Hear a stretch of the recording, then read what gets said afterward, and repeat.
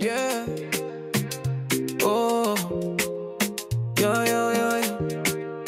Oh. Alpha, beta, here we go. Learn with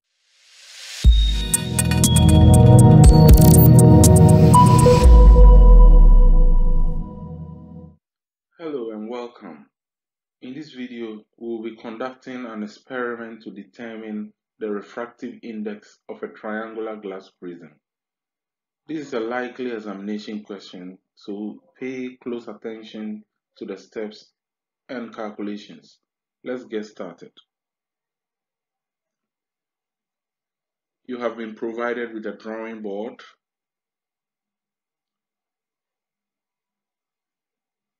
drawing sheets, thumb pins,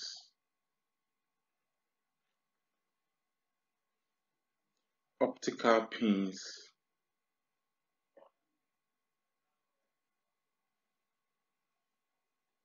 triangular glass prism, and other necessary apparatus. You need your own pencil, ruler, and a protractor for this experiment. Trace the outline of the triangular glass prism.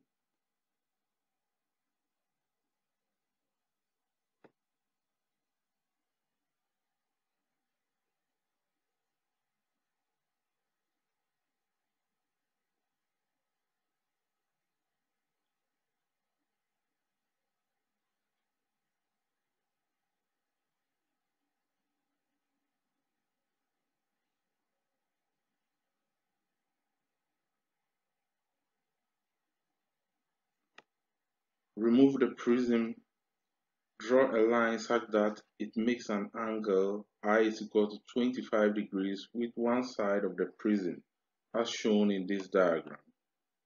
So we make a point here, and we are going to use this diagram as a guide to perform the experiment. We put the protractor on the outline such that this line falls on the outline,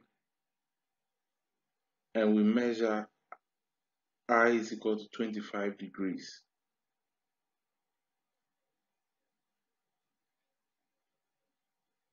From this direction, and we draw a straight line passing through the point of incidence and that point.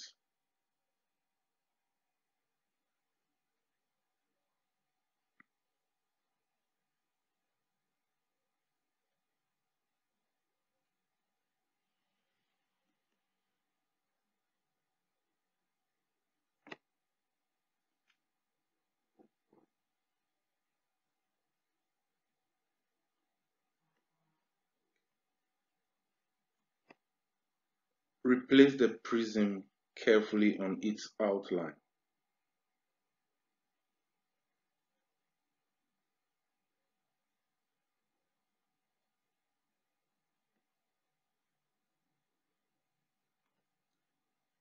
Fix two pins at A and B as shown in the diagram above. So we are going to fix two pins on the incident ray.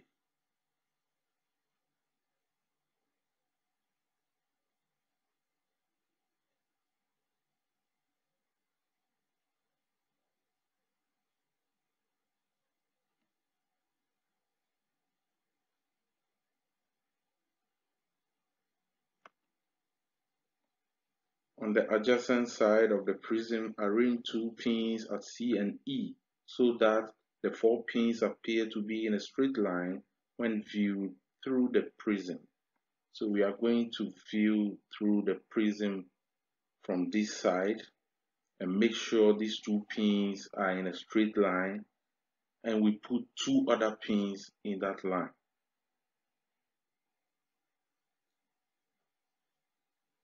So we want these two pins to be in a straight line. Then we put two other pins in that line.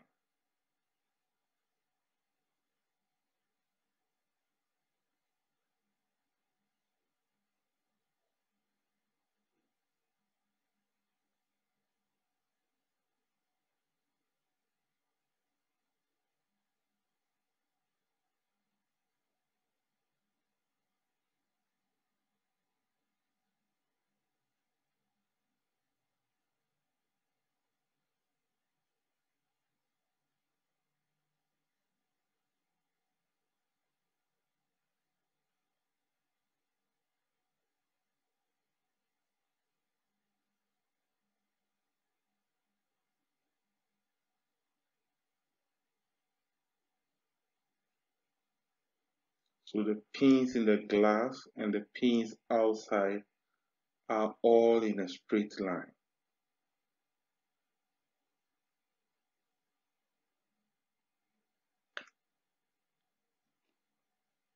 Remove the prism and the pins. Mark the positions of the pins.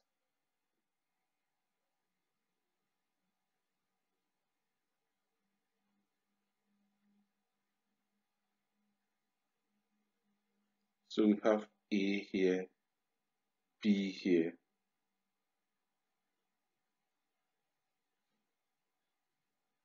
C and E.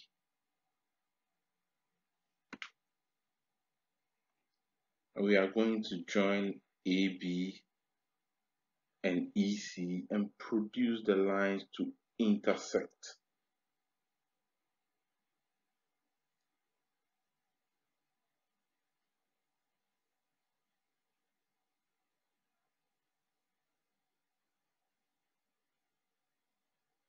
So we join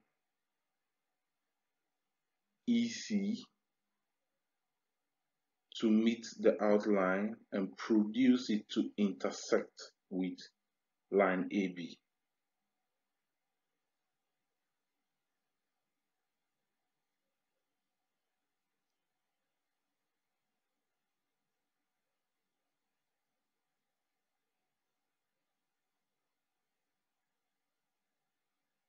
So we have angle D here.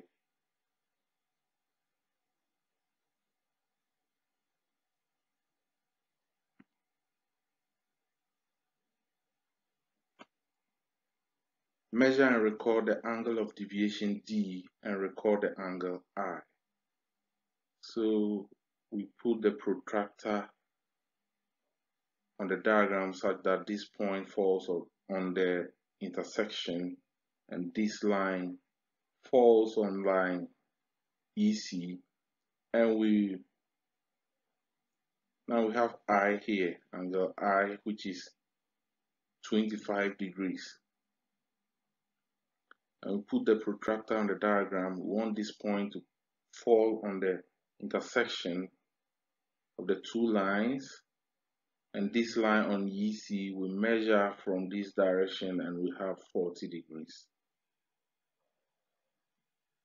Repeat the procedure for the values of I is equal to 30 degrees, 35 degrees, 45 degrees, 50 degrees, and 60 degrees, and obtain the corresponding angles of deviation D for each value of I. So we are going to repeat the procedure with an angle of 30 degrees and measure the deviation. Repeat the procedure again with an angle I is equal to 35 degrees on another diagram. Record the deviation.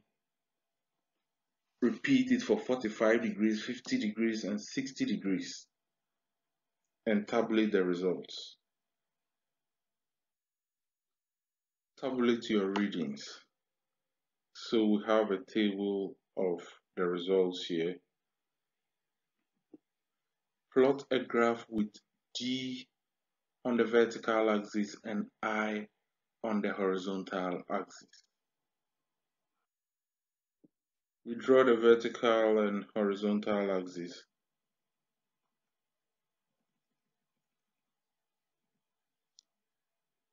We are plotting D on the vertical axis and I on the horizontal axis. We choose a scale, and we are going to choose a scale of 2 centimeters is to 2 degrees on D axis. Looking at the values of D, we can start from 34, add 2, we have 36, and keep on adding 2. And looking at the values of I, we can start from 20. Choose a scale of 2 centimeters is to 5 degrees on I-axis, so the next value will be 25, 30, 35, and so on. For the first point, we have 40 on D-axis, this is 40, and 25 on I-axis. So 40 and 25 will meet here.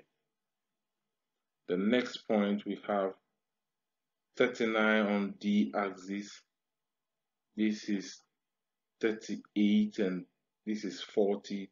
So 39 will be in the middle of 38 and 40. And we have 30 on I-axis. So they will meet here. The next one, we have 38 on D-axis, this is 38, and 35 on I-axis, meeting here. The next one, 37, will be between 36 and 38. The middle will be 37. And we have 45 on I-axis, so they will meet here. The next one, we have 39 on D-axis. 39 will be between 38 and 40. 39 will be in the middle of 38 and 40. And we have 50 on I-axis, so they will meet here. The next one, we have 48 on D-axis and 60 on I-axis. They will meet here. So we draw a smooth curve to join the points. From your graph, determine the minimum value D of the angle of deviation. So we draw a line here touching the base of the graph, and we determine the minimum value of D, that is between 36 and 38. The middle of 36 and 38 is 37 degrees. So D is equal to 37 degrees. Evaluate mu is equal to 2 sine D plus 60 degrees divided by 2. So we have mu is equal to 2 sine D plus 60 degrees divided by 2. But D is 37 degrees, so we replace it. And 37 degrees plus 60 degrees divided by 2 will give us 48.5 degrees. And 2 sine 48.5 degrees is 1.4979 to 4 decimal places. So mu is equal to 1.50 to 2 decimal places. Yeah. Oh. Yo, yo, yo. Oh. Alpha, beta, here we go. Learn with ease and let it show. Step by step, we light the way. Success is just a click away.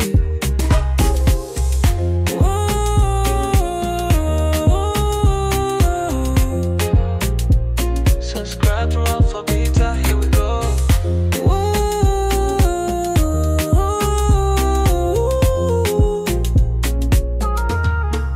Learn